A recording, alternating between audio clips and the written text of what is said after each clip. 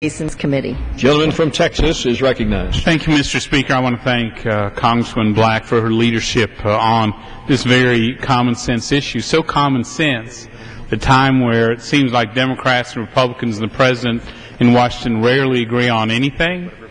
We all agree on this, on closing this loophole in the President's health care plan that really should have never been there in the first place.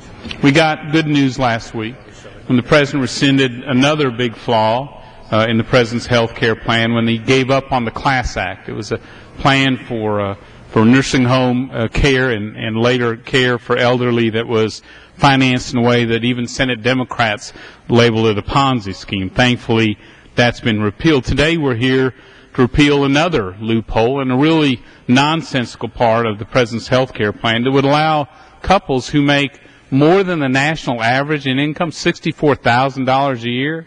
Today, under the law, they can qualify for Medicaid. That's the program for the very poor in America. That's a program we don't have enough money for as it is. In a time when 25 million people are either out of work, can't find a full-time job, shouldn't our hard-earned tax dollars go to those who can't afford anything rather than those who are blessed with $5,000 or more a month to make ends meet?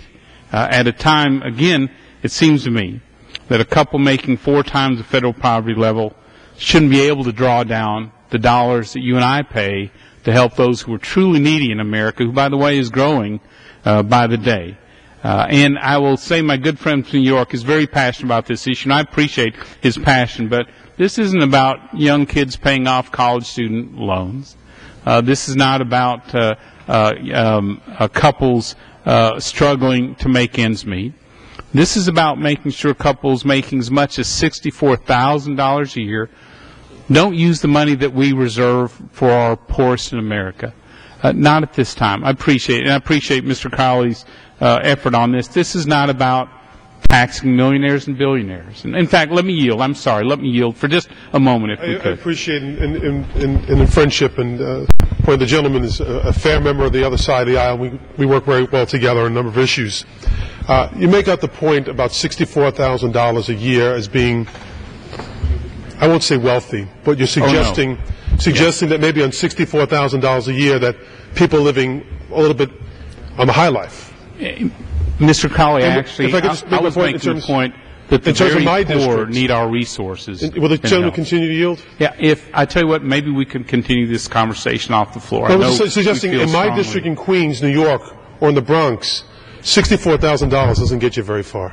It just doesn't. Well, those who are making $20,000 a year, it goes even less far. And it seems to me, I know, and I'm reclaiming my time. I know we've had great discussions about this, but again, Medicaid should be for those who are very poor.